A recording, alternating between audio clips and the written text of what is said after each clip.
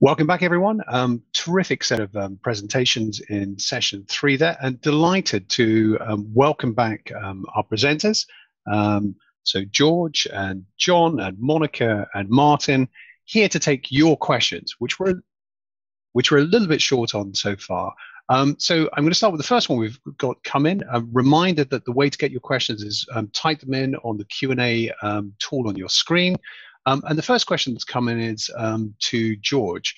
If the future is in individual citizens accessing their health data and acting appropriately, how will population health levels, example, immunization and social environmental effects, be managed and ameliorated? And isn't it unrealistic to expect individuals to obsess about their future health to this extent? That's a nice, easy one to begin with, George.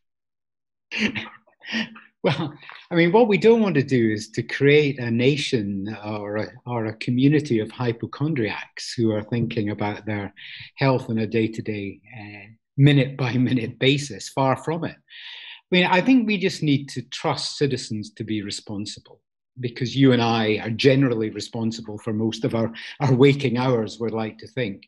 And in our personal life, we use digital tools and services, we use technology to run all aspects of our life. And it doesn't dominate every moment. It's ubiquitous in what we do. And it should be exactly the same for health and well-being. It should be no different to that. What we're basically saying is we need to just trust people. If we make your data available to you and we give you the tools to allow you to use that data to make better informed health and well-being choices, to support you to do the things that you want to do. Is that a bad thing? I don't think so. And with coronavirus, we're living through one of the challenges at this very moment in time, but we're not recognizing it's a challenge. So what government are about to say, we're going to relax the rules in the UK and across Europe for the festive period to allow you to travel. And we'll make certain parameters. That doesn't mean you should do that. What it basically means is you then make a risk assessment about whether it is okay to go and spend time with your family, etc., etc. But unless we give people access to the information to allow them to make informed choices, you give with one hand and you take away with the other. That's all we're saying. And it's all about how you use technology and the support network you put round about it. That's great, George. Okay, next up, this one to John from NHS Wales Informatics Service. John, what are the key challenges of getting Wales to adopt openEHR? And do you think that adopting openEHR is made harder or easier in a post-COVID world? On the first part, I suppose there's a couple of things. I'm sure it's no surprise for anybody who works with clinical colleagues that they've got this 6-week rule, and getting people in a room to be able to start to discuss these concepts and things like that is sometimes quite tricky. So engaging the clinical community is difficult, but we've got to engage the clinical community. So that's probably the first bit. And then the second, as I sort of alluded to in my presentation, it's about developing that exemplar project, because in my experience, it takes a little bit of time for concepts such as openEHR to actually almost percolate.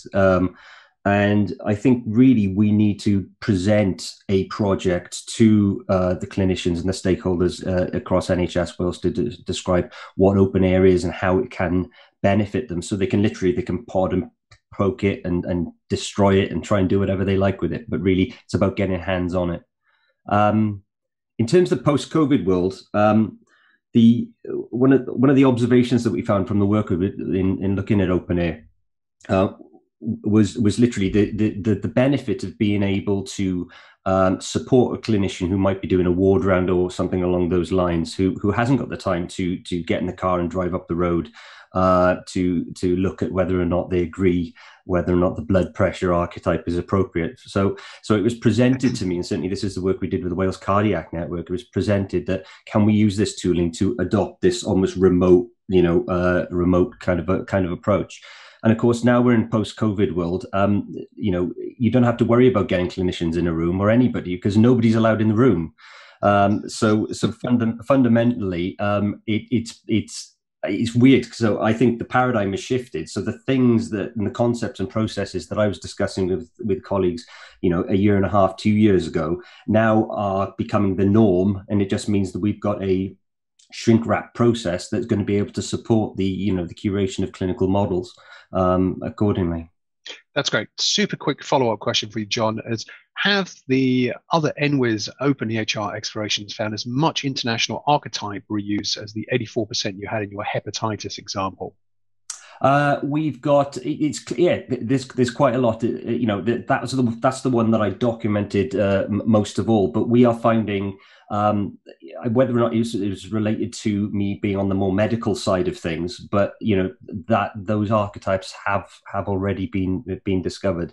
I think specifically, like what we found with the cardiology work, for example, a lot of the medical related specialties. There's a commonality associated with, the core, fundamental foundational archetypes such as diagnoses, problems. But then when you're into observations, virtually everyone wants to have eyesight, sight onto blood pressures, for example, and things like that. So the commonality is just there, and it was a pleasing aspect to the work, I think. Great. I think a lot of people will be interested in learning more about that. Next question, this one to Monica. Monica, what type of patient and public engagement activities have you undertaken as part of this work? Yeah, thanks, John. It's very important, and actually it builds on what George just said, really about sort of making having enough information to make your own decisions. So as part of the Yorkshire and Humber Care Record, we did 2 large public consultations, one in 2018 when we set up, and one earlier this year. So very much around sort of, checking with our citizens of Yorkshire and Humber, the 5.8 million sort of people. Obviously, we didn't go and speak to all of those, but about sort of 2,000 to 3,000 of them, as to what their feelings were, sort of post GDPR, post Cambridge Analytica, about sort of sharing data. And actually, we were very heartened by the response. The copies of the actual reports are on our yhcr.org website, but they could absolutely see, both for direct care and for secondary purposes such as population health management, the importance of this. And actually that gave us essentially the mandate to move forward with shared sort of care records, and sort of reuse. A couple of interesting comments was, but please don't sell it to the Russians, and don't give it to those people down south. So we're sort of, we won't be doing the former, but we're working on the latter. And at DataCan, we have patient representation at all levels of governance. And I think it's so important to have that public trust in everything that we do. We might be doing everything absolutely legally, but unless actually you've got that sort of patient and public sort of engagement and trust, then we really shouldn't be doing it. Thanks, Monica. I like the fact that sort of Southerners and Russians are basically equated together there. The next question is to Mark. And Mark, based on the experience in Somerset, can you share any insight into coordinated approaches across trust boundaries? Clearly, projects like Monica's are much more kind of regional in their kind of footprint. George is talking about kind of entire kind of national populations. What's it like at the trust level, trying to kind of get things to work across multiple institutional boundaries?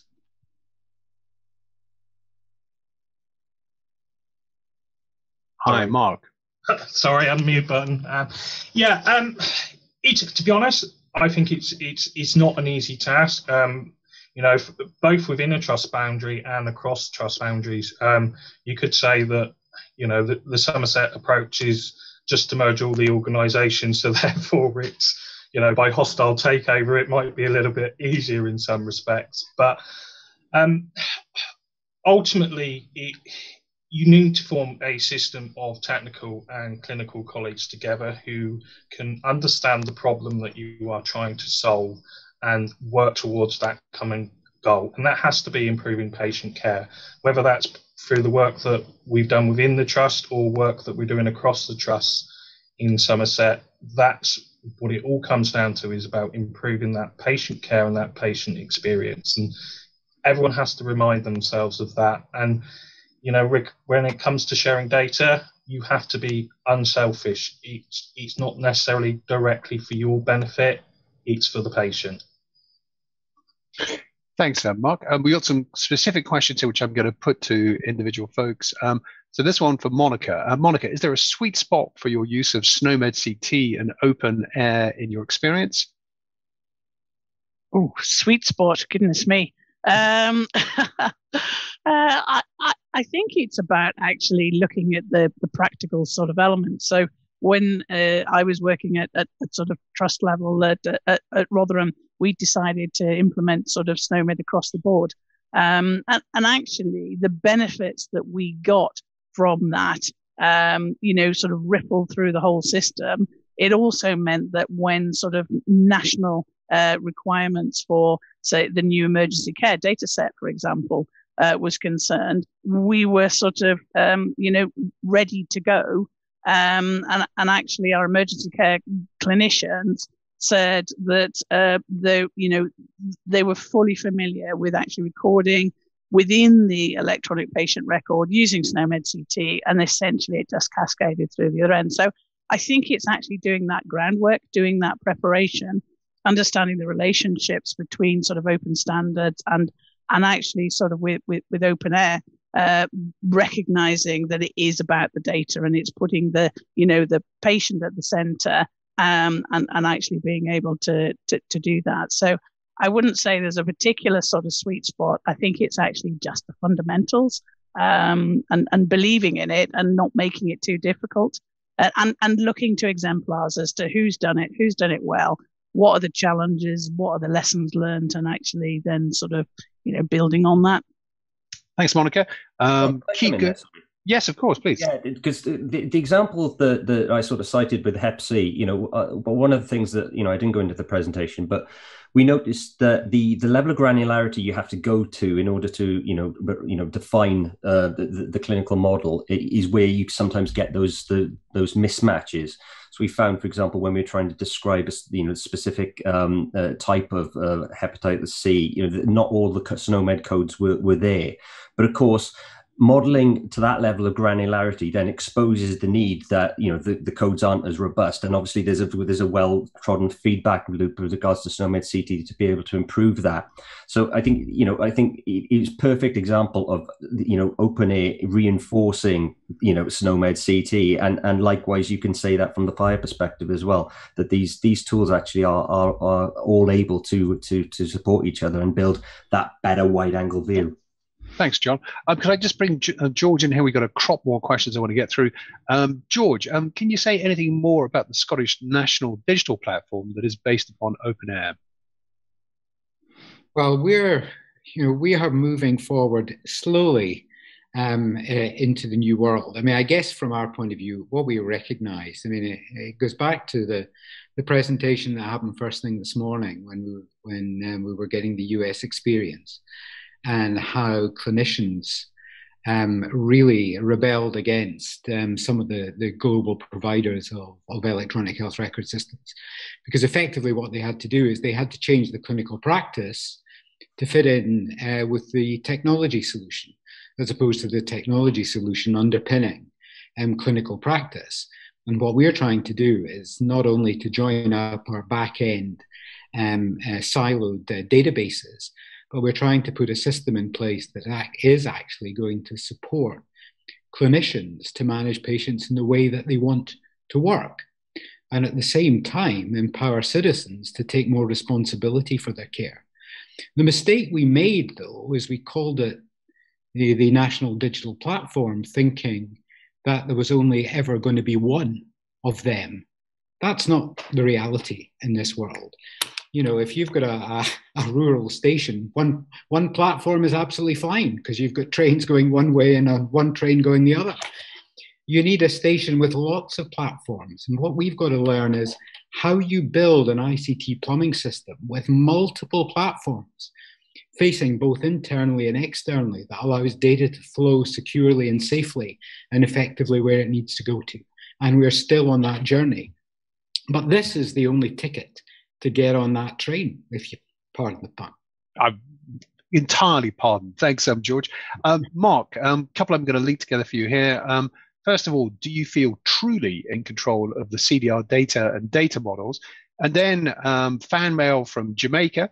from health, from an IT infrastructure perspective, does the way Somerset Trust lays out its modules, etc., lead to itself to some infrastructure at the edge? Here in Jamaica, we have diverse geographical challenges and varying access to connectivity. Mark, a couple for you there.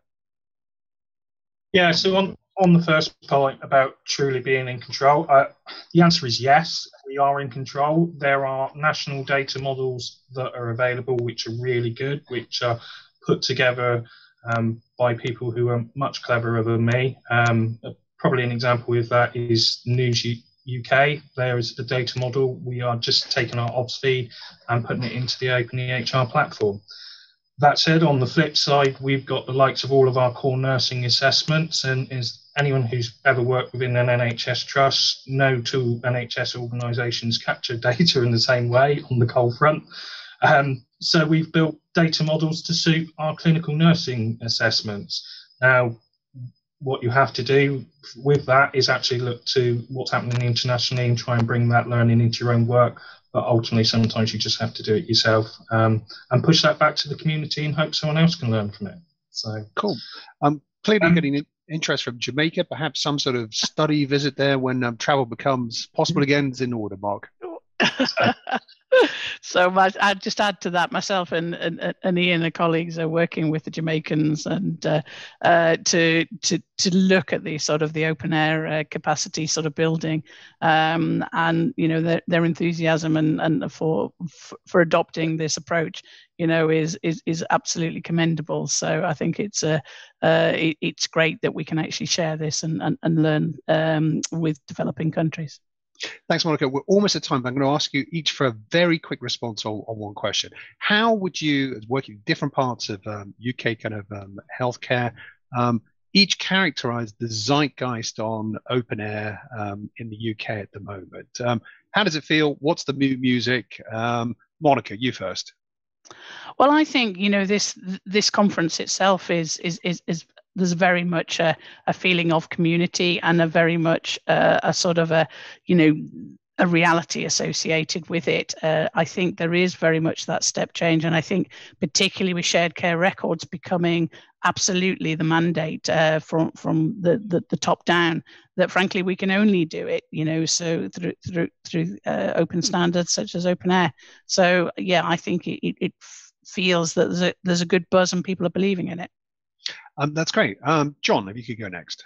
Yeah, from sort of like the Welsh perspective, well, generally I feel like there's this, the open platform is kind of where it's at. As we progressed with the openEHR review, it was less about openEHR. It was all about, okay, there's that component, and then there's SNOMED, and then there's FHIR, and all these things can kind of work together. And generally, the concept of openness and persistence of the data layer, I think, is a really powerful sort of like concept. I think just generally, the one size fits all approach for something like big black box kind of EHR vendors is there's a safety to that from a sort of like a governance perspective for the decision makers, and I can understand why people make the decisions to buy those large EHR systems, but over the course of my career, I've always worked with clinicians and realized there's a lot around the edges. There's not one size fits all. So the platform has got to be able to be malleable enough to support those use cases as they come online. That's great. Thanks, John. Mark, if I can turn to you next, and then to George. Yeah, it really, just to extend that, for us, it's always about being agile and being able to deliver agile solutions to a clinical need. The clinical need, although wholly it stays the same, actually, even over the last 6 to 8 months of COVID, there's been a rapid change in the clinical need in how we treat patients. And openEHR platforms and the infrastructure work that we've done has enabled quick, rapid solutions. And that's what we just want, really. We don't want a black box solution. Thanks, Mark. And George. Yeah, if we are serious globally about patient-centered care, we have to have an architecture that actually is going to support and enable that in a world where technology transforms week on week. And this really is the only affordable solution for the medium and the long term. Thanks, George, and thanks to all our panel members for a really good, lively discussion. That concludes session 3, and it brings us to the lunch break. Before I kind of let you go for lunch, just a reminder, please do kind of go and mosey over to the activity page. Do post in that, say hi to some of our other delegates, some of the speakers. I know we're going to be kind of going and taking part in that as well. And then we are back at 2 o'clock. For Aloha McBride as our opening speaker in the post-lunchtime session. We got some great international presentations from Germany, from Finland, and many other places. We got a packed afternoon for you. Hope you'll be joining us later on. Remember, keep posting, take part in the kind of chat and network on the platform, and do feel free to tweet and other social media as well. You can even TikTok if you want. It's down to you. Yeah. We'll see you later. Thanks, everyone.